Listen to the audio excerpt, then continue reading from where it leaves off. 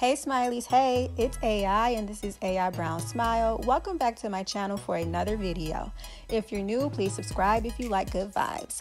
Today I'm showing you all a lock retwist. I'll be using Jamaican mango and lime locking gel and the Jamaican mango and lime sproil or spray oil.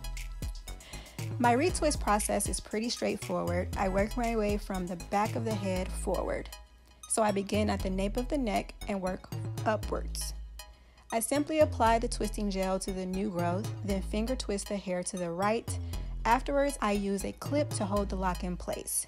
Repeat, repeat, repeat. That's it, Smiley. See you in the next one. Just kidding. So for each row, I try to make the parts as straight as possible, which requires that I detach the hair in some areas. The hair tends to grow together the longer you wait between retwist. I actually started these locks a couple years ago. Whether you've been on your lock journey for 10 years or you just started your journey, anyone with locks will likely agree on one thing for sure. It's a commitment, okay? While the style doesn't require that you brush or comb your hair on a daily basis, it does require maintenance and upkeep. When we first started these, I was retwisting them about twice a month. Now we retwist once a month or every other month. In periods of slow growth, we retwist as needed. Gel versus wax. I like using gel because it's water-based, and that doesn't create as much buildup as wax. Waxes tend to be heavier on the hair, and it will cause a lot of buildup, which can be harder to wash out. I like to apply the gel to the comb and then comb across the new growth like so. Using a comb to distribute it through the new growth makes the process a little bit quicker, and we all want to save time.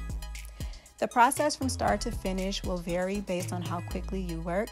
I typically spend an hour to an hour and a half on retwisting and then use a dryer to dry the locks. There are several areas where I've combined two thin locks to create a thicker lock, like this one for example. I just combine the two and let them grow together from that point.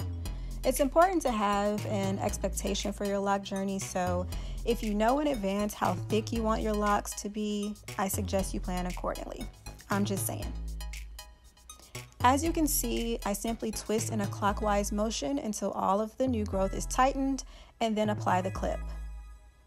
Now that these have gotten a little bit longer, I don't have to use as many clips because I can put more than one lock in each clip. You'll notice that I'm also using a mix of both single prong and double prong clips. I'm not actually sure what difference it makes. Both clips seem to work effectively for securing the locks in place, so hey, as long as it gets the job done, I'm good with that. So I'm just about halfway through here. It's a process for sure. And speaking of processes, let's talk about wash days. While having locks may reduce the amount of time you spend doing your hair on a daily basis, you still have to put in the work, especially on wash day. It's important to keep the locks clean and conditioned. Depending on how long you go between washes, sometimes a wash and condition will suffice. Sometimes you may have to turn to an apple cider vinegar rinse for a deep cleanse and removal of product buildup. Apple cider vinegar is great for locks. It's a natural way to rid the hair of product buildup and dandruff. However, the only problem with this rinse is it leaves your hair super dry, so be sure to add moisture and oil afterwards. Now I'm working on the top of the head, almost finished. This seems like a lot of locks, but the sides are actually cut low, so it isn't even a full head, but they are smaller in size, which makes it look nice and full. This is the final row. I just twist these straight to the back or to the sides, and here I'm just going to reposition a few of the clips, and that's it. This is the finished look. All of the hair has been twisted and clipped into place. Then I'll just go ahead and use a hand dryer or hooded dryer to dry the locks before removing the clips. We spend about 30 minutes under the dryer and then let the hair air dry. Thanks for watching, Smileys. I hope you all found this video helpful. If so, please be sure to give it a big thumbs up and see you in the next one. Mwah.